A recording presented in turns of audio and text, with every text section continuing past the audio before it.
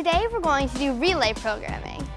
It's all about programming under pressure and debugging the mistakes that sometimes happen when you work really quickly or in teams.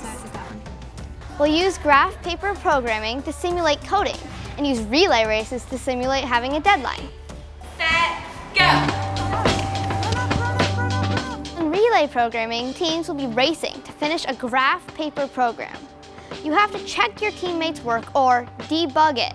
Fix it if there's a mistake, add your arrow, and then run back and tag your teammate.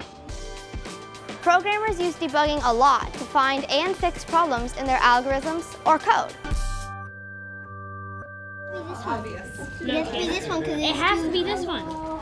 There are lots of ways to debug problems. One of the easiest is to move step by step until you find where something goes wrong. Then fix it. Here I'm trying to do a back handspring, but I keep falling off.